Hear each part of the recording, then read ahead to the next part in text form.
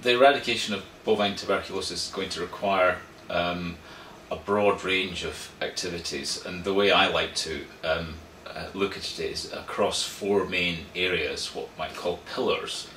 One is control on cattle, testing to make sure that cattle don't have tuberculosis, and if they do have tuberculosis, to remove those cattle. The other one is biosecurity, which is about reducing cattle movements if there is a suspicion of tuberculosis, and also reducing the possibility of contact between cattle that have tuberculosis and other wildlife that might have tuberculosis. There's vaccination, which is actually reducing the number of susceptible cattle and other species, which could be wildlife, in the various populations, but through increasing their resilience to bovine tuberculosis.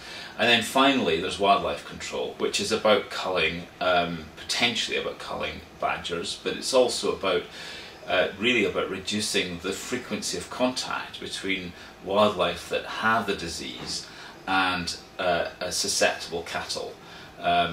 We know that there is problems with disease in wildlife, and particularly in badgers.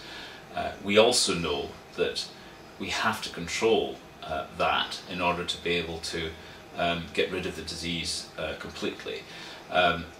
That has come from experience from Australia and New Zealand, where they have managed to control their bovine tuberculosis substantially by being able to control the disease in wildlife.